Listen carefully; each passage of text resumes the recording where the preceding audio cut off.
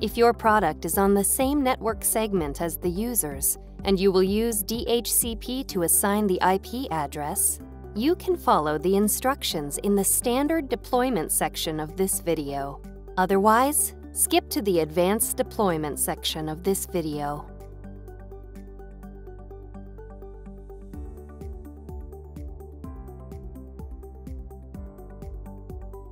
After you connect your product to the network, visit the Epson support site, then download and run your product's software package.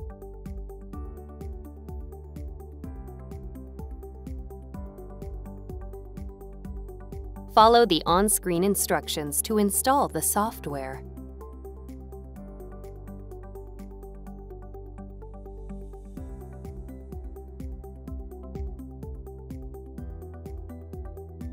When you see this screen, select your printer from the list and click Continue. Follow the rest of the on-screen instructions to finish installation.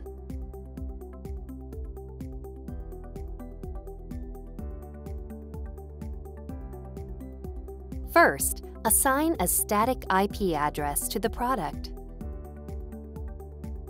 After you connect your product to the network, select Settings, General Settings, Network Settings, Advanced, and TCP/IP. Set Obtain IP Address to Manual. Select the IP address field and enter the static IP address you want to use. Set the subnet mask, default gateway, and DNS settings as needed.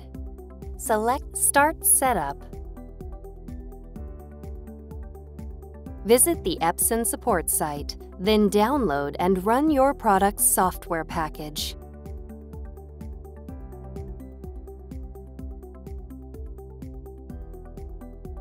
Follow the on-screen instructions to install the software.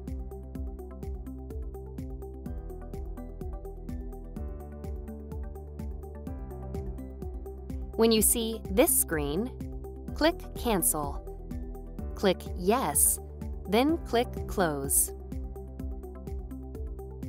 Open the Apple menu, select System Settings,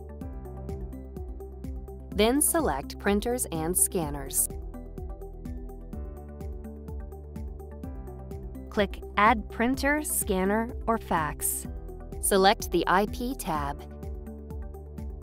Enter the product's IP address and select Line Printer Daemon, LPD, as the protocol setting. Click Add to add the product and finish installation.